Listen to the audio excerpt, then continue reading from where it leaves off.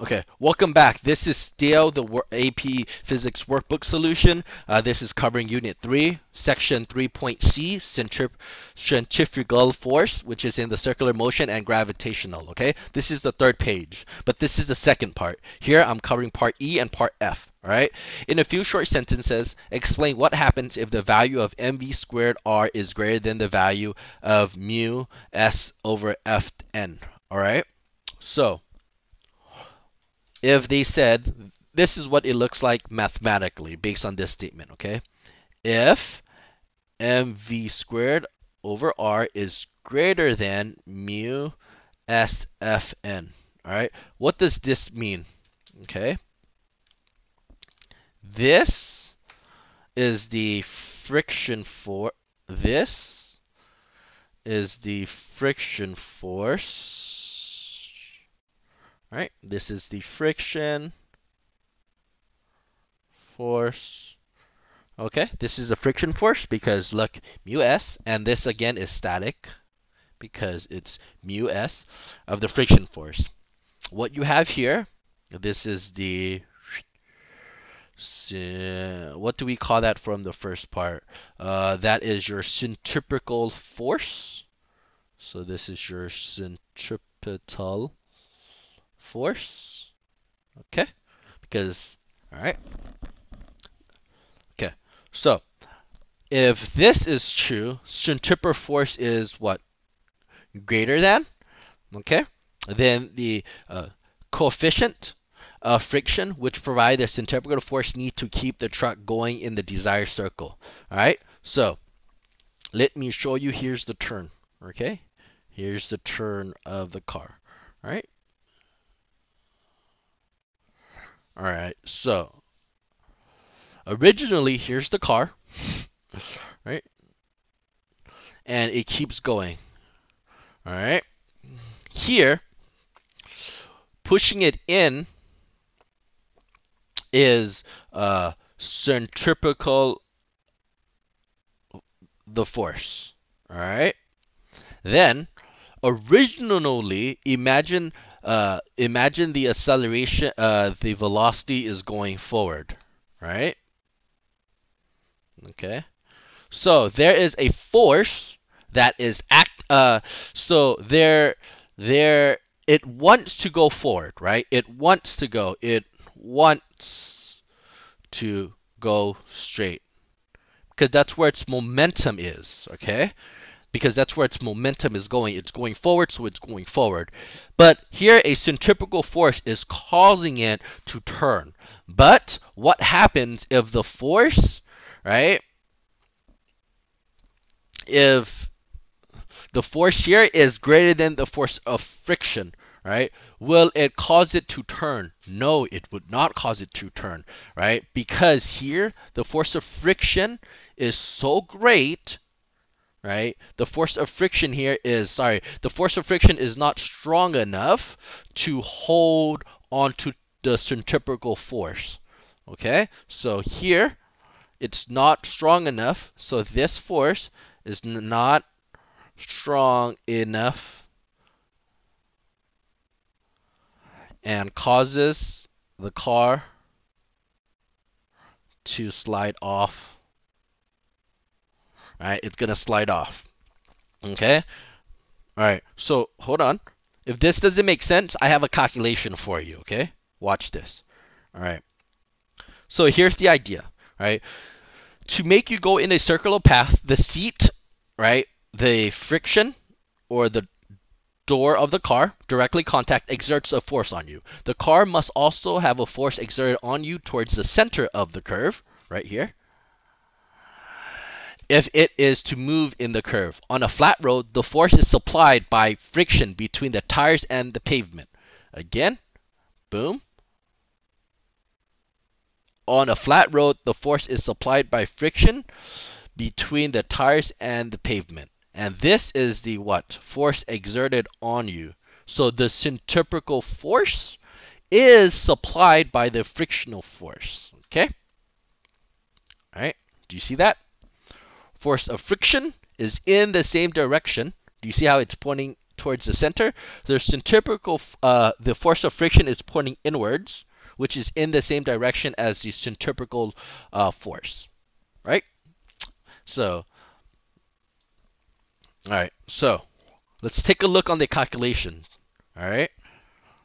So this is a 1,000 kilogram car is rounding a curve, right? And the road's radius is 50 meters at a speed of 54 meters per second. Okay. Here's what it looks like in kilometers. Okay. Will the car follow the curve or will it skid? Assuming A, the pavement is dry with this coefficient, and B, the pavement is ice. All right. Here's the approach. The force on the car are gravity, mg, and the normal force. The car will follow the curve right here if the maximum static friction force is greater than the mass times the centripetal acceleration. Okay? Again, the car will follow the curve if the maximum static coefficient is greater than the mass times the centripetal acceleration. Okay, so the first part here, what all they did here is calculate the force normal, right? So this is just the force normal, right? Why? Because they're going to need to do the calculations, right? So here, in the horizontal distance, the only force is friction, and we must compare it to the force needed to produce the centripetal acceleration to see if it's sufficient. The net horizontal force required to keep the car moving in a circle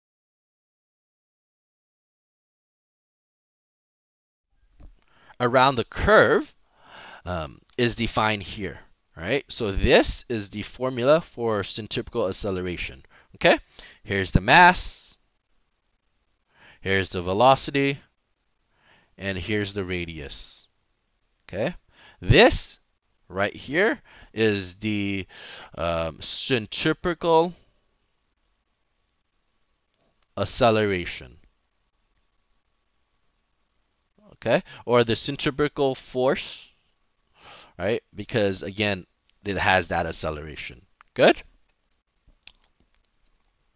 So, right here, okay. Now, let's see if the force of friction is it. So here is the static coefficient, okay? This is when the friction force is 0.60, okay? And you calculate it by just timesing it by the force normal, and it equals to 5,880. Here, if you want to see the whole calculation, okay? Now, let's take a look. The force centripetal is this. This is the force, this is the friction force, and the first part is when it is what? Dry pavement, right? This is the frictional force on dry pavement. Right? Okay, so it's 5,880. Okay, will the car turn? Yes, it will turn. Why? Because mu s of Fn is what? Greater than the mass squared over r, right? So the force of the friction is greater than the force centripetal. So this what causes the turn. Okay?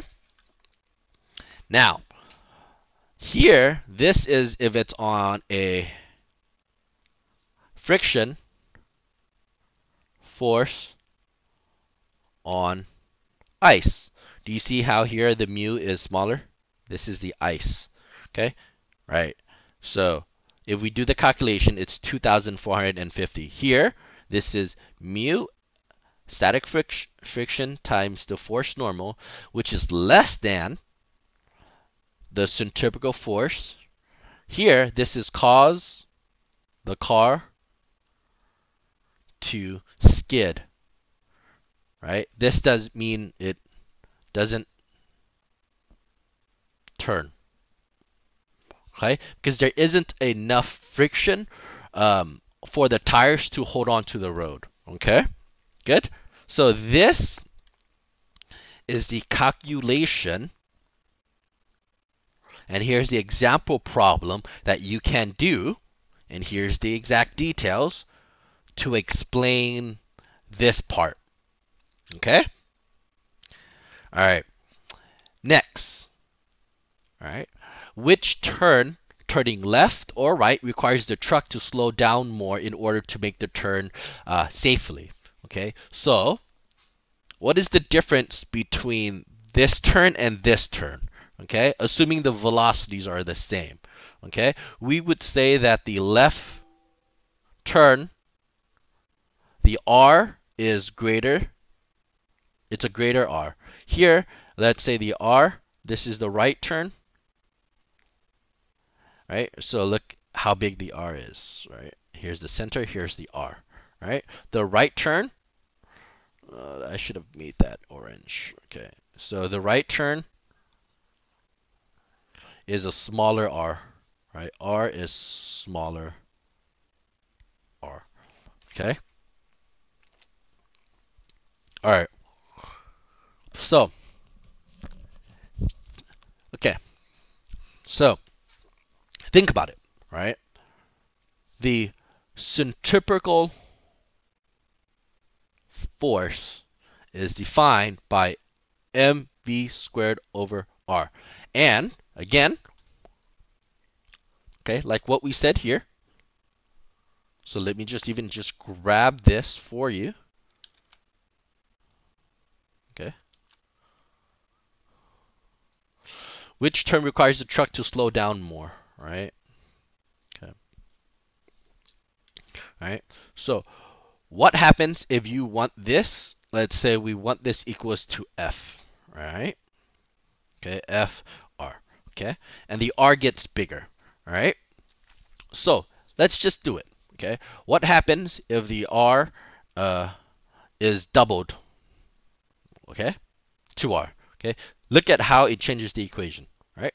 So becomes 2 here. FR is equal to 1/2 mv squared over 2R, right?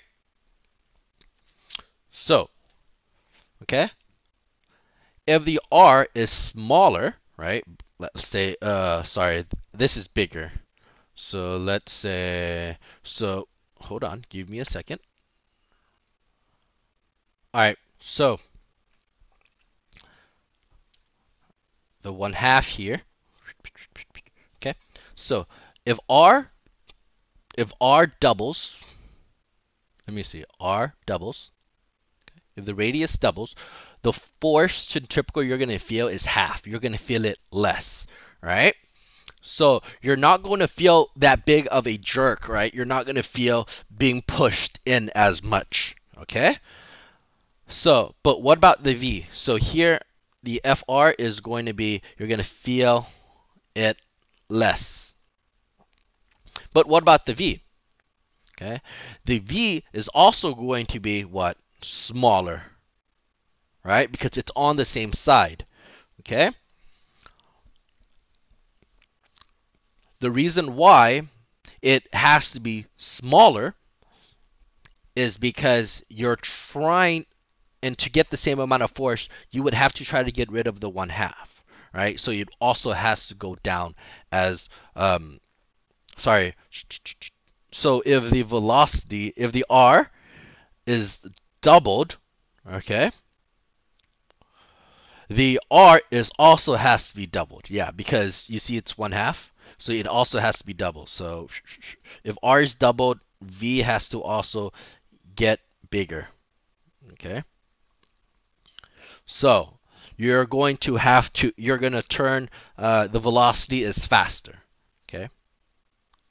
If R is half or R is less, okay, the FR is, you're going to feel it more.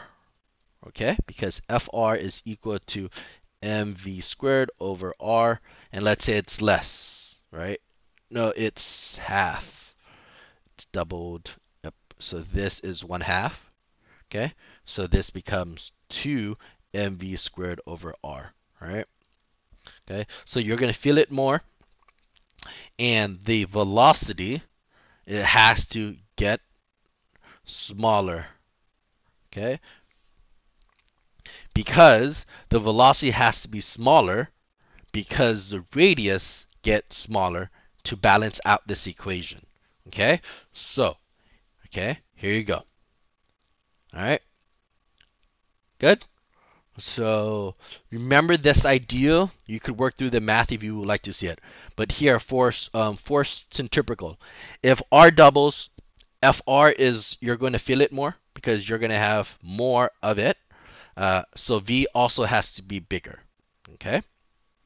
If R is cut in half, the radius also is going to be smaller, and you are going to feel it more.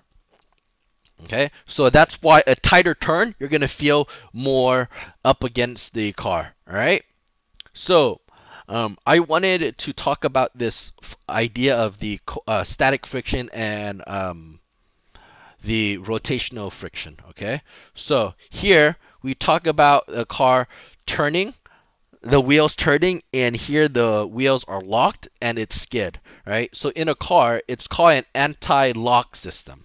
Okay, so here, right, the possibility of skidding is actually worse than the wheel locking, right?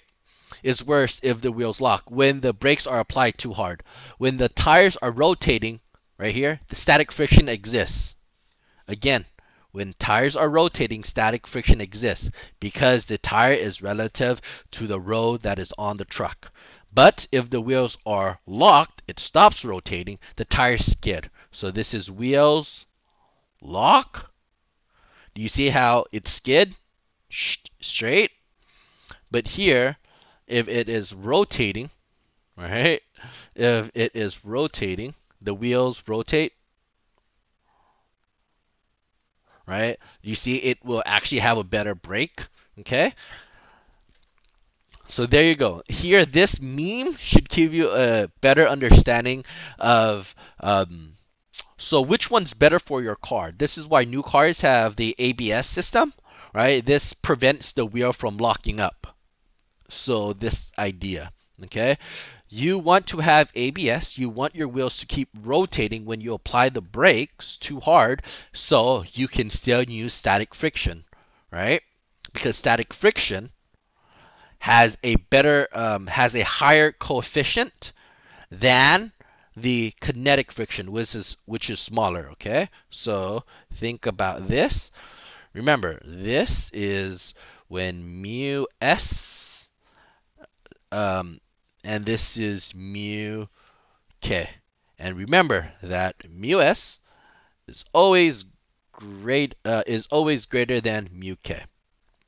Okay, so there you go. This is the second half, right? Which talks about the friction force, how it acts on the centripetal force. Okay, there you go. Here are all your notes if you would like to see it. Again, here's the problem done if you would like to see it. Okay, and here is the explanation for the last part. Good? All right, so there you go.